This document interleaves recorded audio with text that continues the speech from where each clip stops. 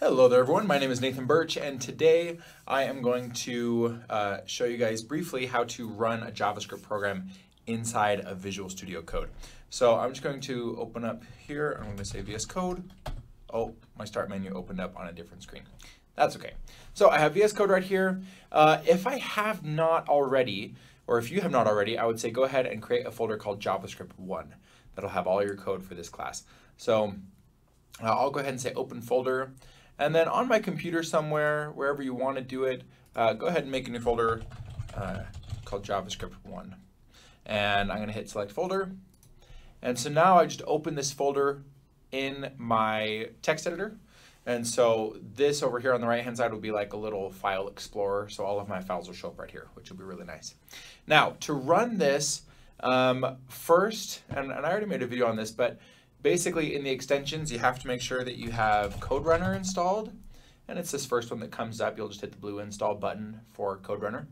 And once that's installed, you'll go ahead and make a new file. And I'm just going to call this hello.js.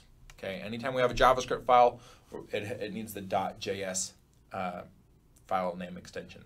Okay, but then in here, I can do any type of JavaScript that I want to. So I could say var x equals 5 plus 5. Okay, and so I can do math, I can do loops, I can do pretty much anything, right? But we want to say hello world, so I'm just going to say console log. This will allow me to log something to the console, and I'm just going to say hello world. Add a semicolon at the end and hit save. Okay, well sweet, I have some good code written here, but for me to actually run this code, I'll need to hit this button right here.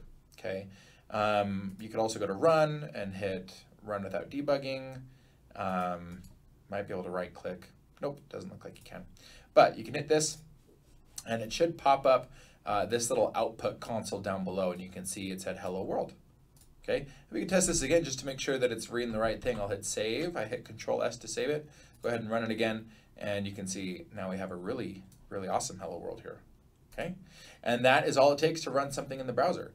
And here's my file, and I have this open here. And so for the rest of this class, I wouldn't really have to change how VS Code is set up, because I can just add files and folders here for everything that we're going to do in the course.